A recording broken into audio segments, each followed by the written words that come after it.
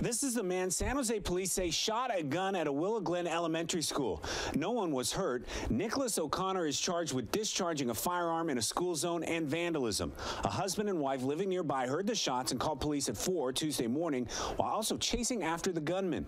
Police swarmed the neighborhood looking for the suspect, but he escaped. Police eventually arrested the 21-year-old last night. Campus was hit with the same type of vandalism over Veterans Day weekend.